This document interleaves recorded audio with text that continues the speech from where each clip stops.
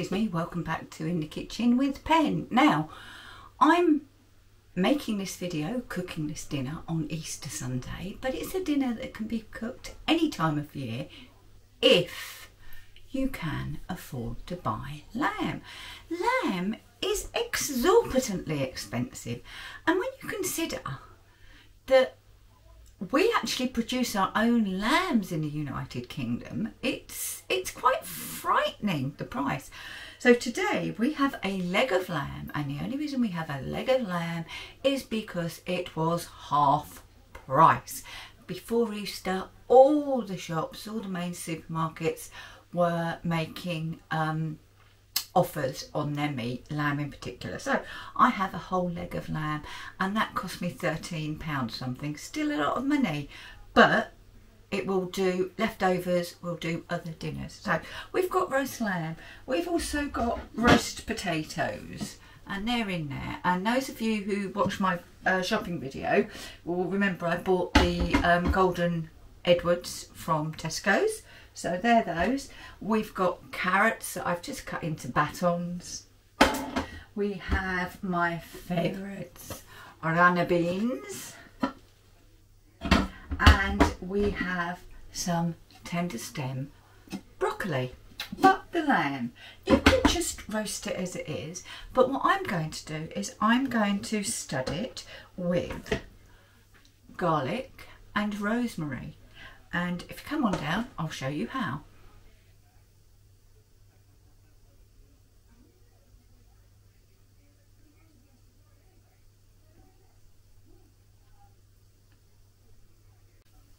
Right, what I've done is I've taken a sharp pointy knife and I have just made slits all over the lamb.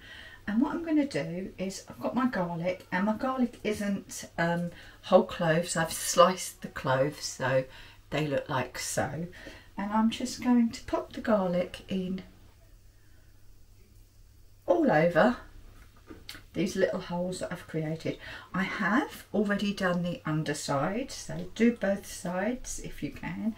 And if you find that your hole isn't big enough, just give it a, put your knife in, give a little wiggle, give a little wiggle, and it will go in. So we're just going to do that with our garlic, and then the other holes, not all of them, we're going to pop the rosemary in. And this is fresh rosemary sprigs, and literally all I'm doing is I am pushing them in, and this just imparts some flavour into the roast lamb.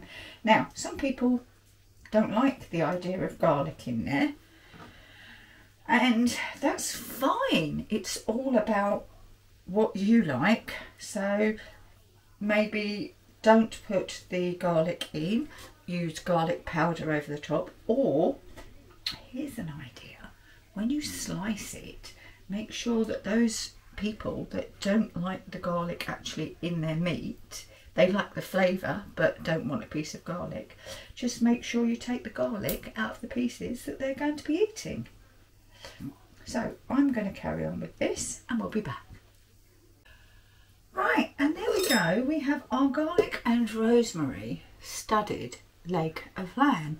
Now this will also need to be seasoned, but actually I may well season it now because it won't be long before I put it in the oven. But all I'm going to do is I'm going to season it with salt and pepper. And let's do that now then. That's some Himalayan salt. And some freshly cracked black pepper. And that's all it will need. So my decision now is, do I cook it in my Megazone or in the Ninja 10-in-1 oven? I think we'll go for the Megazone, but give me a minute to sort ourselves out. Now, lamb, as you know, is a fatty meat, so I have put some water underneath the trays, and I've left those in so that any fat will just drip through into the bottom of the pan. So in we go. Oh, that'll be lovely. Right, and I'm just going to pop it in, and then I shall move you to show you how we're going to cook it. Right then, we need to switch our mega zone on, and we're obviously going to be roasting, and we will roast at 190, and I'm going to go an hour and a half, but after half an hour I will switch the temperature down. So we have to press mega zone because we're using both sides, and then we press start, and a computer set timer for 30 minutes. 30 minutes, starting now. So my alarm will go off on the device in the kitchen, so I know that it's had 30 minutes, and then I'll come and turn it down. Now, an absolute classic side sauce to your lamb is mint sauce, and you can buy jars of it. Nothing wrong with it, really quite good. But, excuse me, my mum always made her own. We had it growing in the garden, and just a little point, if you put mint in your garden to grow, sit it into a pot, because if you don't, it will go everywhere. There were times as Mum got older, we had all these various mints in the grass. She had spearmint, she had pineapple mint, she had apple mint, and that was actually in the grass. So what I've got is some mint leaves here, and all I'm going to do is I am going to chop them up. Now, there's no doubt at all that you could have put these into a food processor and pulsed them to chop the mint up, but I'm just thinking, well, why make more washing up for myself, or why make more washing up for yourself? Now, what mint does need is it needs just a little sweetness, so I'm going to pop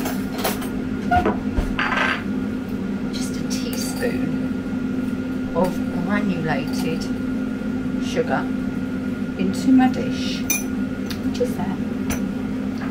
Then I'm going to add some boiled water, and the boiled water will start to cook the mint as well as melt. When I say cook, wilt the mint, as well as dissolve the sugar. So we've got more sugar, we've got our hot water. Now we need our mint, and that's going in. I mean, you know, it's not uniform. We've got some big bits, some smaller bits, but the smell is just amazing.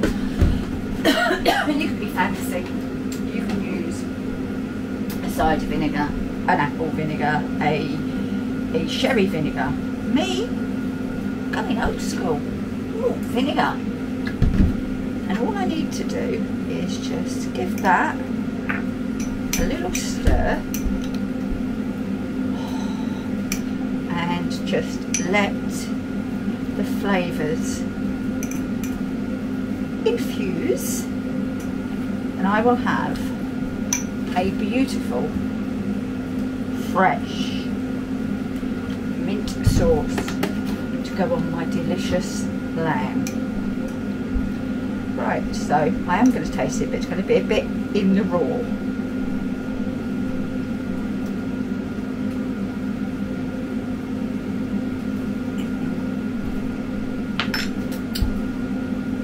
Perfect. Right, that will go into the fridge and be served with our dinner.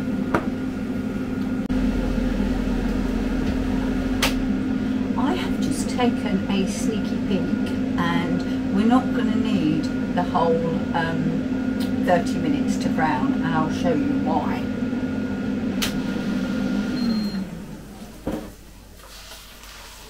Look at that, it's got And what I like about lamb is these crusty bits of fat. So what I'm going to do is I'm going to just pop that back in for a moment, get my trivet, stand that on there, and we're just going to see. It's nowhere near cooked, I know that. I want it to get to at least 60, but let's just see what we're at. Right, yeah, we're mid-20s, but that's absolutely fine. Now I've got the colour that I want. Now on the outside it's higher, obviously, but when I go right into the centre, we are mid-20s. So what I'm going to do is I'm actually going to go down to, I think I'll go down to 160 for the remainder of this cook, and I think it's looking really quite nice, don't you? Right, that's it. I'm leaving you now, I promise, till it's cooked. Right, we're cooked. So it's on a serving platter and we're over 70 degrees, so we are cooked. 60 degrees, 63 degrees is fine for lamb. You don't need to go to 70 degrees. So what I'm going to do is, we don't eat the woody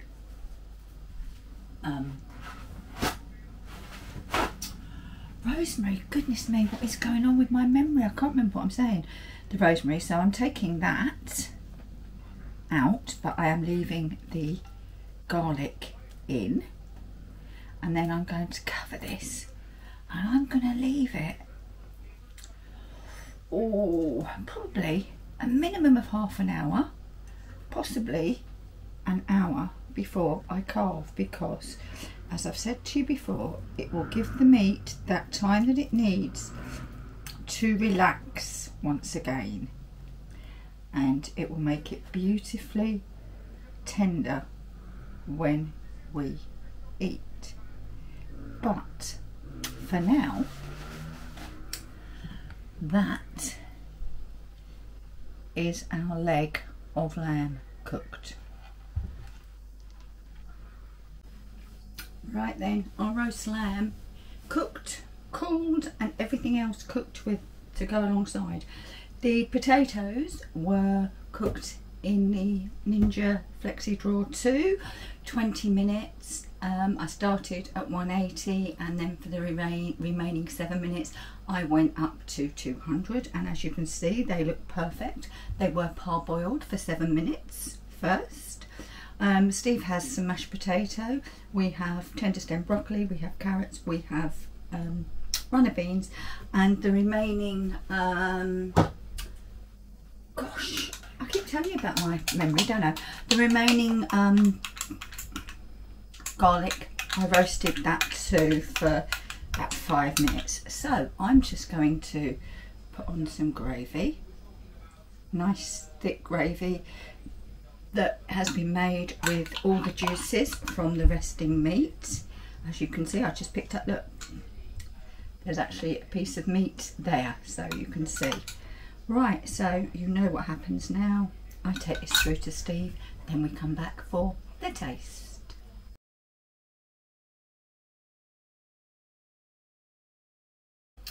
Well then, how does that look? And I made the mint sauce, didn't I? So I've got to have mint sauce. So, and do you know, I may have told you this before, but when I was little, my mum used to make me eat all my vegetables. What a wicked mum. No, she wasn't. She knew what to do. But the only way I could eat them is with mint sauce. So I used to have mint sauce on every single Sunday roast. And if there were vegetables in the week that I didn't like, I mean, not on peas, you know, but oh, I was just a weird child. But with mint sauce, I could eat them. So let's get a knife and fork out and go again. Okay. And it's the lamb. It's the lamb that I want to taste. So, oh my gosh. Right, and this piece of lamb has got a beautiful piece of garlic that's been cooked with it too. Just going to get a little bit of the gravy and I'll drop the garlic. I'm not going to lie to you, I tried it as I cut it and it's lovely.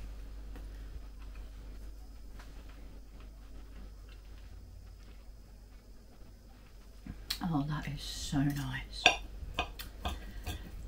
Roast lamb. Absolutely superb. So, sadly, with the price of it, it is a dish for high days and holidays. But when you cook it, don't overcook it. Get it to 60 degrees and it is cooked. I promise you, if you don't like any pink in your meat, then go higher, but 60 degrees is enough. So, Easter Sunday roast lamb dinner. Thank you very much for watching. If you've liked it, give us a thumbs up. If you've got any comments, write them down below. And please share with all your friends. And I'll see you again very soon in the kitchen with Pen. Bye bye.